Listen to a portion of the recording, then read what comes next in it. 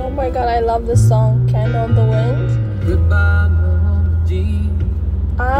From when I was a young girl, 4th grade, I loved Princess Diana. Don't ask me why, but she's a wonderful human being, right? Wonderful soul. I talk in present tense as if she is still alive. But I feel that people, when they pass, their spirits are still there. So I was very fascinated with her from a very young age. And I remember when they announced her death through the car crash. I think it was in 96. I was in 4th grade, I think. Don't hold me to the dates. Now, she was very different. Why was she very different? She was light. She was the light, I think, in the darkness of that establishment is what it was.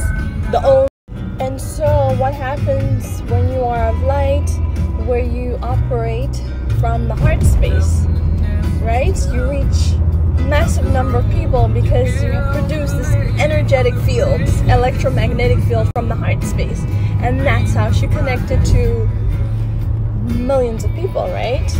And so she was a threat because of it. Because through that she gained, they thought power was what they were thinking. No, it wasn't power, it was love. Love is powerful, but that's not what you were looking for, but that's what they thought. Because that whole thing is draconian. That's what this goes down to. And I believe she was light source, maybe even earth angel. Kids went to her, everybody loved her. And so that becomes a threat when all the attention is on you and you have no other hidden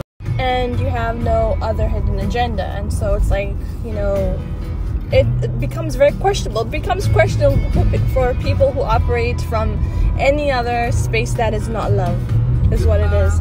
And so what I think happened was, because of that, and because she knew that one of the princes there, right, was involved in the child sex trafficking, she found that out. That's what this was all about.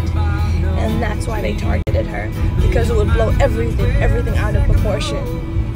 And she was not there, though, to destroy anything, but because of that, they're like, we gotta get rid of her. What really made me sad was, all her life she wasn't happy. Nobody understood her, like, deep within.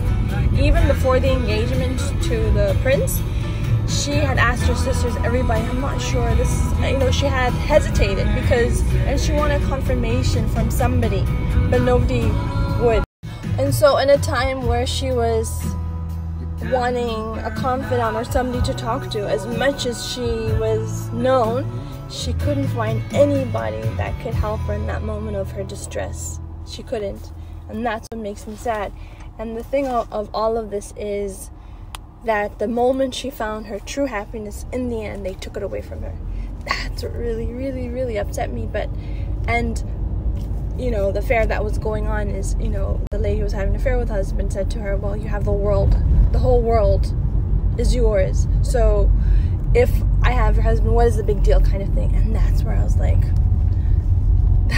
those are the manipulators. Those are the ones who are not a light source. They're all dark. They're here to bring you down, is what it is. But she was strong enough, and she continued.